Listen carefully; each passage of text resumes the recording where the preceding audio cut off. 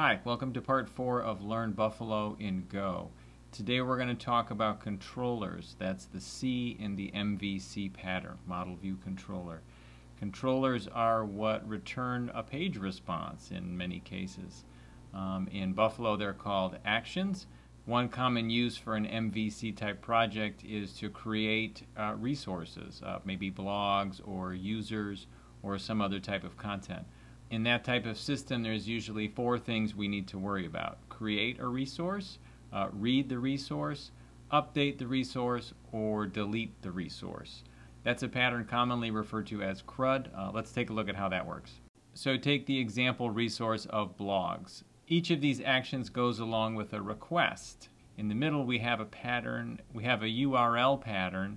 For the bottom 3 we can see the URL pattern is identical, but the method is different. Buffalo knows how to handle that. So a more complicated pattern would involve nested resources. So here you can see how the route names are a little different. We include the ID of the parent entity, in this case a user, but everything else is pretty much the same. When we get into Buffalo code, we have to define an HTTP handler for each of these requests. What we also see in the middle is this name. Buffalo is going to give a name to each of these routes that follows an internal pattern. But this is something that will come in handy later when we try to refer to paths or create links to a specific route. Okay, let's get into the code.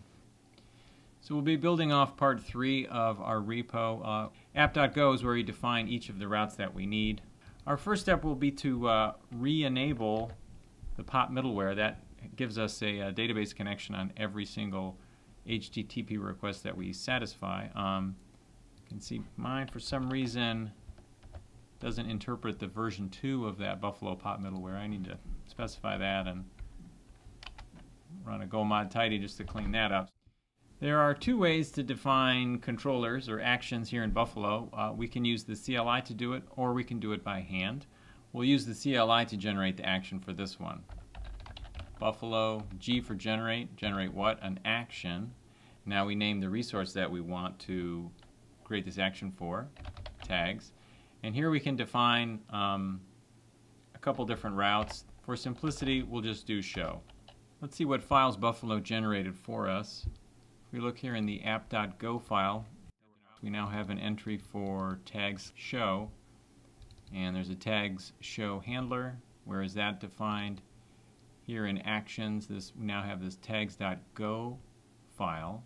We also have a tags test file. And down here in templates, we also have a show. So if we remember the CRUD patterns we saw earlier, tag/show isn't what we wanted. We wanted tags with an ID. So now we can jump back into the CLI and run the routes task, and that new route shows up there. We can see Buffalo gives it a name, tag path. So here's some code that we can add to our controller, our action, to satisfy this request. What do we have? Here we get the database connection from the context. Remember our helpful Buffalo context. Down here we're also going to use context to get the parameter, that's that ID value. We're going to create an empty tag, and the POP database connection has a find method, which we can use to try to load the tag by ID. And down here we're going to use the context again to pass the tag to the template. So if we look at our page, we could navigate to this tag/ID page and test it out, but we don't have any data yet. So let's take a break from trying to build this controller out, and we can look at the different methods that Buffalo has for getting data into our database. In Buffalo, we do that with grifts. Here we can see a placeholder for adding some database seeding stuff. This is some basic code just to add a couple tags. So what are we going to do? We'll just create a list of 3 tag names, range over that list, and use the models DB method to create those tags in our database. So Buffalo task list will show us what we have. Run the name of our task, and we can see we have some data in our database. You can see the tables that we have. And there we can see we have those 3 tags created. From here we can copy one of the IDs, run our dev server again, and now we can try to manually load that page. We could certainly update the page title to show the tag title. And there we go. Okay, so this grift task is helpful for adding data in our dev or our production database, but it's not going to be helpful for testing. This same task isn't run during testing. In Buffalo, we can use fixtures for that. What is a fixture? So here's the example. We can see what happens. We just give it a name. We define the table we want the data to go in, and then we add some data. This is each row. We can generate UUIDs, dates. This UUID named function will allow us to reuse that ID later. If we don't need to do that, you can see you can just generate a UUID. So here's a simple fixture for adding tags. On my system, I was having problems with the now method. It was adding a time zone that the database didn't like, so I've just gone with static values here. So how would we use this? If we go back to our actions folder and our tags test, so what would we try to do? Load this show page and make sure that some content is present. So if we update this test, what do we have? This is where we load that fixture, and we're just passing in that name. And again, what are we trying to do? Just like the controller, we're going to try to load a tag, but we don't know any IDs. For our purposes, we can just try to load the last tag that we create. And then what do we do down here? We're going to try to navigate to the page and check the content on that page. So our test gave us an error, invalid memory address. Changing the import for the Buffalo suite to the current version, version 3, should do the trick for us. Okay, so that test passes. Okay, so let's take a little time and look at building out the functionality to add data to our database. We want to seed the database with more data than just 3 tags. And this is a simple way to add a user, right? In similar fashion, we can just define a user and create it. Okay, building on that, we can add some blogs. So instead of defining all of them here, we could open a file. We can iterate over that file line by line and add the blogs. And remember down here, we're going to need to add the user. Every blog needs a user. What does that JSON file look like? Something very, very simple just to get started here. So that would work for us to create blogs with no tags. What if we wanted to add the tags that we create up here? We can add a map to store these tags in. Populate the map. We can look up that computers tag and add it to all these blogs. Okay, so Buffalo's telling us that it managed to insert a bunch of values. So we didn't clear our database before we tried to seed again. We got one quick trick, Buffalo pop reset. We'll truncate those tables, rebuild them, and we can seed again. Our blogs are there, and again we only have 3 tags. So if you do run this database seed task again, it will generate that data again, so be careful. The next thing we can do is add a route for our blog show. Quick change to specify the ID there for blogs. Before we try to fill out the controller for blog show, we know we're going to want to test this route, and we're going to need to create another fixture to allow us to do that. Next to tags, I've created a blogs fixture. The first piece here is to add a simple tag, add a user, and down here we can create a couple blogs, and we're adding that user to both blogs. The blogs tags is a many-to-many relationship, so we're going to have to add a row in the blogs tags table in order to link this computers tag to one of the blogs. And now let's try to test just like we did with tags. Open up our blogs test file and add some code. So we're going to load the fixture, this time the sample blogs fixture. Try to load the last blog that was created. Again, we don't know the ID. And just verify that this text shows up on the pages. If we run our test, we can see that we get some errors because we don't have the logic built out.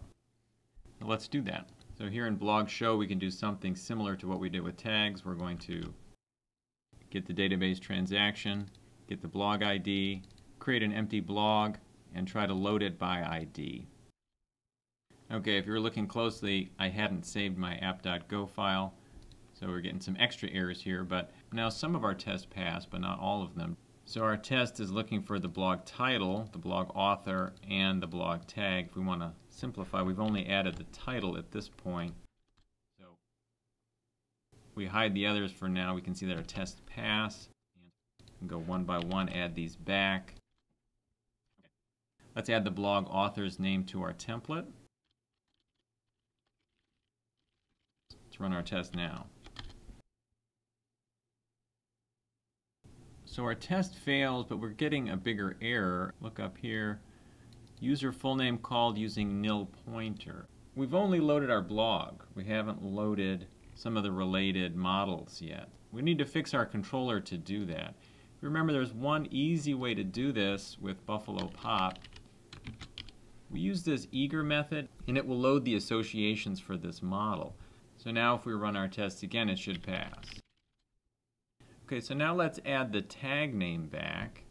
We update the template with this code just to return to show the tag name. We can have multiple blog tags, so we have to loop over that, and that's what that looks like in Plush. Now we can see our tests are passing. If we go back to our live site, we can see there's an entry for blogs ID and tags ID. If we grab the ID for one of these blogs that we created in our database seed task, we can see what these pages are starting to look like. So we can make this look a little better. We can add these default bootstrap classes. That'll add some color to the tag names. We can also pass in a link. The Plush templating system has this helper linkTo. So now that's a link. Okay, now we're getting somewhere. Let's try to improve this tags page. It would make sense to show some blogs that have this tag, right? One simple change we can make is to add this eager method, and that will load the associations, which would be the blogs for this tag. Before we do that, I want to take a look at what Buffalo Dev Server is doing in the background. This orange text is actually the database query that is run for each request. We'll reload this one, and we can see that the database query is just to select the tag by ID. And this adds that eager method. So now we reload this page.